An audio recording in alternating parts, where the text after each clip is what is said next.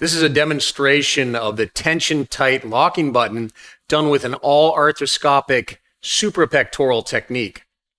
So I'm now in the subacromial space, and you can see we got a pretty good rotator cuff. We got the rotator cuff area here, and then we got the deltoid fascia.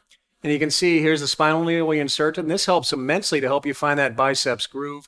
You can also look at where the cannula is, which is way down here, right there. And that's another good landmark that's usually just lateral to the cannula in order to find the biceps. But we know we speared the biceps here, and that's going to be our really nice landmark to help us start dissecting down the transverse humeral ligament. We have our spinal needle that's holding the tendon in place right at the top of the biceps groove as the long head of the biceps exits the joint and makes that killer turn. We have the transverse humeral ligament fully released, and we see the bottom of the transverse humeral ligament right about here where the cannula is, and that's going to be our fixation location. So at this point, I'm going to mark the location of where we're going to put the TensionTight locking button. I do this with an Apollo wand. This also clears off the periosteum. Another thing I like to do is a little bit of a bone cutter shaver just to lightly decorticate the area. Because this is an onlay biceps technique, I would like to have some healing elements just distal to where I'm going to fix this with the TensionTight locking button.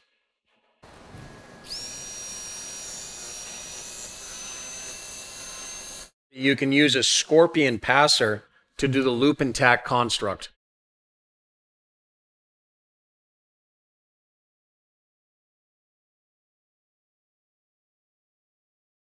The first loop is around the biceps tendon, and now we're going to do the tack stitch about 5 to 7 millimeters distal to the initial loop. It is important to make sure you're in the center of the biceps tendon so you get maximal biomechanical hold.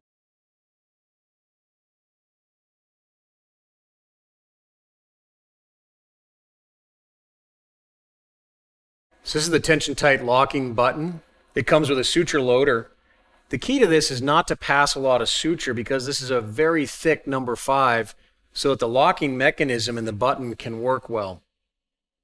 So in general, I pass about 1 to 2 inches through the suture loader. And a key thing here is you don't want to engage the double suture until you're ready to lock this down and it's in bone. Until you have that double suture in the TensionTight locking button, you can slide it back and forth until that button will fully engage with the thicker suture. We're then going to use the 3/7 spade tip drill in the suprapectoral location that we previously marked. This is drilled in a unicortical fashion. We do not pass this all the way across the humerus, as the button will be docked on the anterior cortex.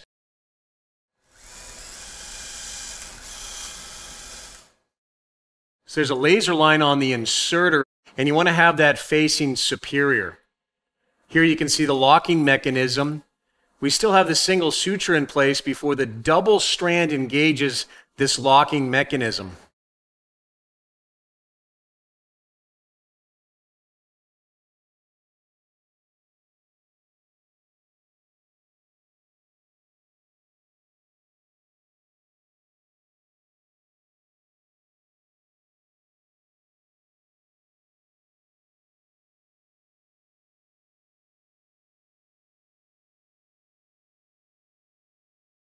So the button is deployed and the inserter is still in. One thing I like doing is just gently tensioning this end of the TensionTight suture just to make sure that the button flips before taking out the inserter. You can see it very nicely sitting under the biceps groove now in a unicortical fashion. One final thing to ensure adequate fixation of the button to the suture and the tendon construct is through the loop out here, I put my finger and just tension individually the 2 limbs of suture to make sure that this is fully down.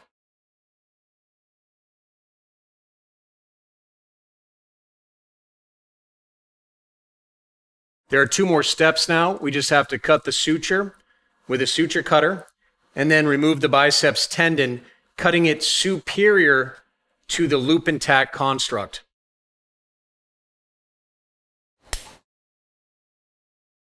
At this point, you can remove the spinal needle. And then the last part is removing the remaining proximal stump of the long head of the biceps tendon.